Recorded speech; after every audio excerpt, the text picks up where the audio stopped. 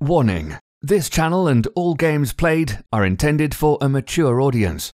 If you are under the age of 13, you need to leave this channel now. Also, Redbeard is a total and you wouldn't like him anyway. If you are easily offended, you might as well get the hell out of here also. Viewer discretion is advised.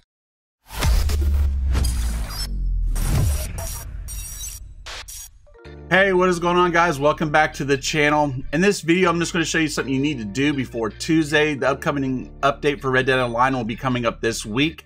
So that means you have 3 days till then, if you count today, which is Saturday. And what you need to do is grind out the collector's map. If you're needing money, I would do that now, because more than likely this map is going to probably be 100% nerfed. Now, Rockstar has done interviews with Polygon Magazine and VG 24/7, and they were talking about specifically the collector role a few months back, probably more like 6 months back.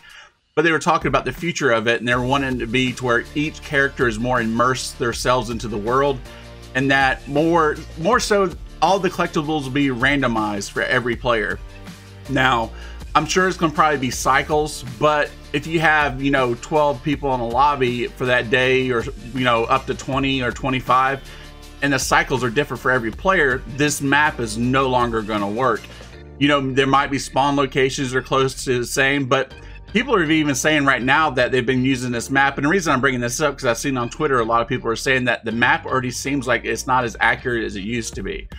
So more than likely, they're going to change all of the cycles on this, and it's going to be all jacked up. And they did it every time, so that's 100% guarantee they're going to do that. But two, if they start randomizing the locations and stuff for every player in each server, that's going to, there won't be a map anymore. The role itself will be completely nerfed to where you'll just have to use a metal detector to find things. So I wanted to throw that out there.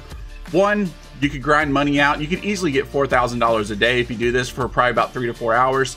Now, of course, you'd want to do other stuff as you're doing this throughout the game. You're going to be making more money. But if you only did a collector map, that's what you could do. Two, the map's going to get jacked up for at least a month until the guys, figure out the cycles and stuff. That's 100% guaranteed. They've done that every time.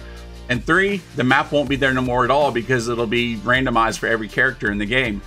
So just wanted to throw that out to you guys, to where, coming up after this week, we won't be able to rely on this map for probably at least a month, because it took a little while for them to figure it out. And like I said, it might be completely gone. So anyway, just wanted to throw that out there to remind you guys that you have 3 days if you include today. So if you want to stay up to date with Red Dead Online, make sure to hit the sub button and bell notification. And as always, guys, I'll catch you next time in the next video.